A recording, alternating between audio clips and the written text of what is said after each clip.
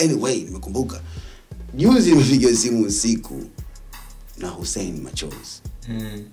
Usiku. Yuko Norway? Italy.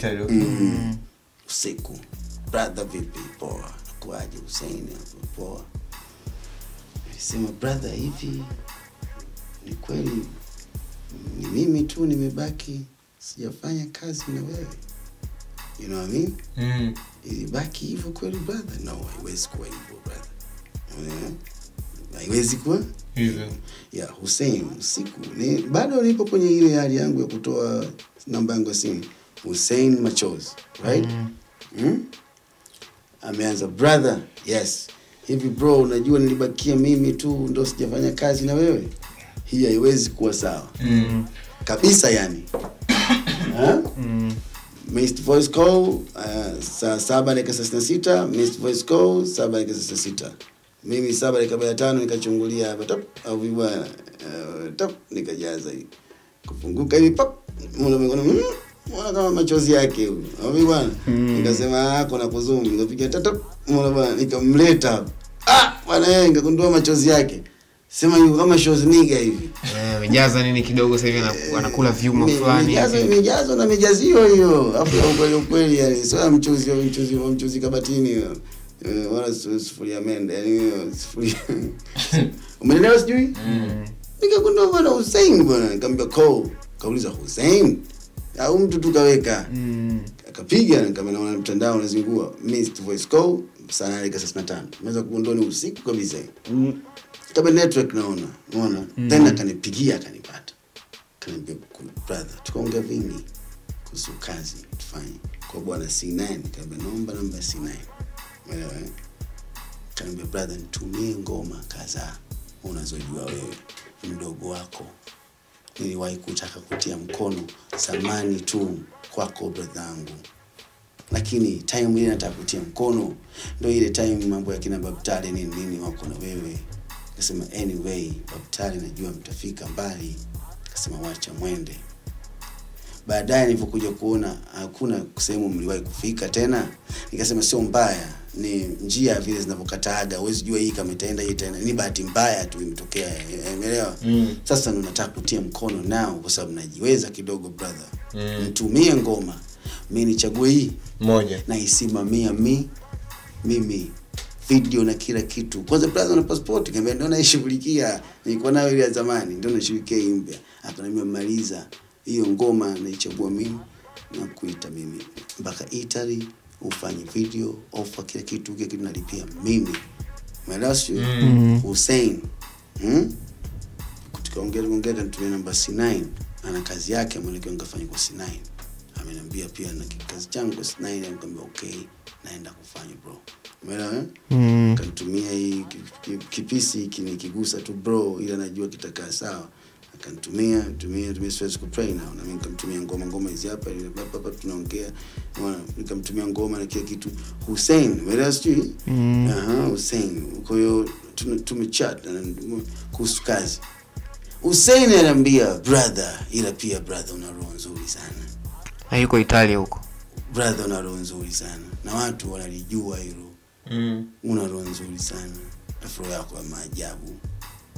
Brother, kwa the way matatizo uliyopata na vitu ambavyo vilivyoenda na watu na nini, kuna watu walikuwa wachukie kabisa Hussein huyo. Na unajua Hussein ni mtu mmoja straight kanyoka sana. Umeelewa sijui? Kuna watu walikuwa wachukie kabisa. Kinashangaa ndo unawataja kichizi kakaangu, unasema kakaangu na roho kabisa fake, yani maskini anapenda kweli kabisa. Mimi brother ningekuwa na wachana na kila siku, yani sitaki hata, yani sina habari, sina shida, sina ushikaji. Brother mimi ningekuwa na wachana daily. Lakini wewe brother una roho ya sababu tofauti sana. Love Hussein kabisa. Ameongea na mimi like 3 hours 4 hours, you know what I mean? Na sijamuomba, yeye mwenyewe ameniambia. Tena ameniambia brother mimi usitangaze haki ya Mungu, imenijia tu now straight. I swear. Ameniambia brother usitangaze au nini? Nataka nifanye mimi kama mimi, usiseme kokote, Mwenyezi Mungu tutombee baraka tukamilishe, usiseme kokote. Nikamwambia no Hussein, mimi nitasema. Tena brother isiwe kama labda nataka sifa, ngambia si sifa ni cheo. Mimi nikisema haitakuwa sifa. Mimi sina sifa, sinaga sifa, wala sitakagi sifa. Mimi nasema kwa sifa, mimi tayari sifa ninazo. Sijui. Mimi kuisema hii ni cheo kwako Hussein. Yani inaonesha Mwenyezi Mungu anipi nyingi ila ananipa kila siku. Ina muendelezo. Yes. Kudomana umetokea Hussein, umeona bwana. Katikati ya mchezo unapiga shoot afu upepo unataka kutoa mpira nje unachukua unaelekeza golini. Si umeelewa watu hawa. Mwenye sijui. Kwa hiyo hii ni cheo mdogo wangu. Na akaniambia asubuhi na kutumia mpeche huo. Maza yuko hapo nitasema naye. Na kweli asubuhi mazake amenipigia mama hai kwake kama ataangalia. Na heshima kwake maskini. Kanitumia mwanae. CHID BEENZ ya jambo mwanangu sijambo shikamoo mama. Hussein ameniambia nikutumia kadhaa. Kama ndio mama, asante. Kanitumia mama mmoja very kanyoka. Yeah. Very smart man. Nimeelewa. Kanyoka kabisa yani. Kama mama mimi niko town hapa. In case tunakuja kubeba vitu sokoni nini, niambie mwanao utabeba. Hapana CHID ubebe vitu ngambia mama. Mimi mwanao kama Hussein na niko town. Na mara nyingi watu mnakuja sokoni hapa. Kwa hivyo anza kuniambia tu njoo mwanangu ubebe, nikabeba mizigo, nyanya, magunia nini, ndo kazi zangu mimi kwa mama zangu kama nyinyi. Umeelewa siwezi kumbebea Hussein, na Hussein tubebe wote hapa.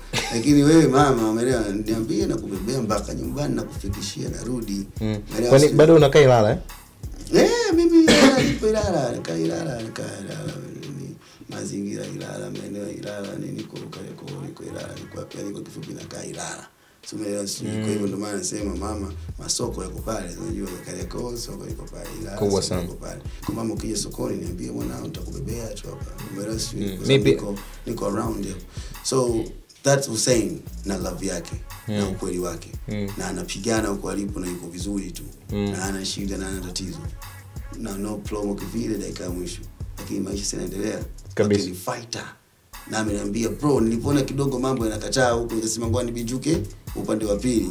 Simeelewa sijui kupigana huko. Ndio maana nimwambia ni cheo Hussein. Nitawaambia wananchi wangu. Sio sifa. Sifa kuambia watu wa mtu mwingine. No, watu wangu. Nitaongea nao. Nitafanya kazi na wewe, itakuwa kazi ya mimi na wewe kwa watu wangu na watu wako, watu wetu. Kwa mimi nitawaambia watu wangu Hussein yupo. Na amefanya hivi. Na ametupigia simu na ametuambia hivi na ametusaidia hivi na ametusogezea hivi. Kwa hiyo Hussein ana kilo katuwekea katika ile sehemu yetu. Umeelewa? Yatubishe, tushindane, tubishane. Hussein machozi. You know what I mean? Kwa hiyo ndo maana nasema tuendelee. Tufanye. Tusisemane ubaya. Tusiongee ubaya. Ifike nafasi kila mtu ajutie sehemu yake. Aende kimya. Hivi michezo inayofanyika mingine sio michezo. Uko straight to the straight. Umepinda. Lakini vitu vingine sasa vinakuwa too much. Unamfanya mtu afikirie vitu vingi sana. Sio umeelewa? Yaani sisemi kwa ubaya ila najiuliza what's going on? Sio unanielewa? Nakosea? Hapana. Ndio unakuta mtu anaongea vitu vingi sana. Alafu mtu mwingine anamwambia no, sio vingi. Hii ni wrong story, imeweka short. Sio umeelewa? Nimeifanya kwa short. Tena pale yani sijaongea. Nimejaribu kuweka tu picha, yani what? Why? Mpaka sasa hivi bado kudelema. Nakuelewa. Why? Is it coincidence ama is it happening like ni plan ama bahati mbaya ama imeteleza ama tuko sasa tu King Kong au King Kong double ama King Kong the band ama King Kong na so kuna za King Kong the band afu kuna za chuma the band afu kuna za shitimbi ama kuna wote au za shitimbi chuma.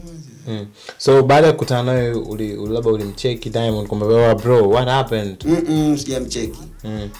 Kwa sababu naona maana mengi kidogo sasa hivi, kwa hivyo labda sometimes ndio kama nicheki hivi, kwa sababu hata ile nakumbuka ile kutoboa poa bora nyamaze nitapigwa bata ile nakumbuka nilichekiwa kabla ile ya ile chekiwa kabla blaza kuna kitu fulani kinakuja kitakuwa masiara, lakini sikwambia kitakuwa nini, lakini kwa swala kutoboa poa kumbe aliko checking kabla lakini kuniambia ni nini, niambia tu blaza kuna kitu kitatokea, lakini cha masiara tu blaza usimind nikamwambia okay sasa. Alafu kikatokea ikawa siweze kimasiara kwa yule mwenzie anatengeneza kama vita. Okay. Sasa kuaje tena? Hii generali aididi yuko na generali. Na hauna ni wewe. Lakini nikauchuna. Baada ya miezi kadhaa tena na mdogo wangu naye pia akatoboa pua. Nikaona kajisahau tu. Katika utamuni basi naye kaona utamu. Naye kaona utamue. Na mimi nauchunaga ile. Kwanza basi na umetoboa bwana. Bora kwanza kalaza Tole mtaraga wanyamazi watasijiri kavinga bata toa chini yule mtaraga naye yule neema anasema nimetoboa poa mtaraga wewe na wastaki kumzungumzia wewe yani sitaki kumzungumzia wewe. Nice. Sema nini CHID? There was a time CHID BEENZ alikuwa ni msanii tajiri Tanzania, na hiyo haipingi sasa. Na nasema mpaka sasa sawa, nakubali. Naam.